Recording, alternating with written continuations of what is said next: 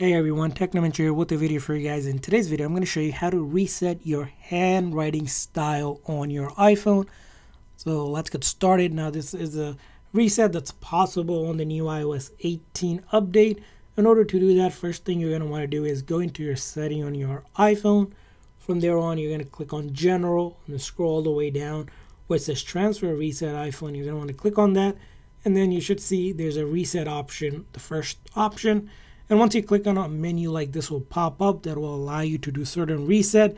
And as you can see, there's a reset for your handwriting style, which basically will reset your personalized handwriting style. It will not delete any of your personal data, so all of your photos, videos, apps will still be there. You can just simply click on it. It takes about 10 to 15 seconds for it to reset.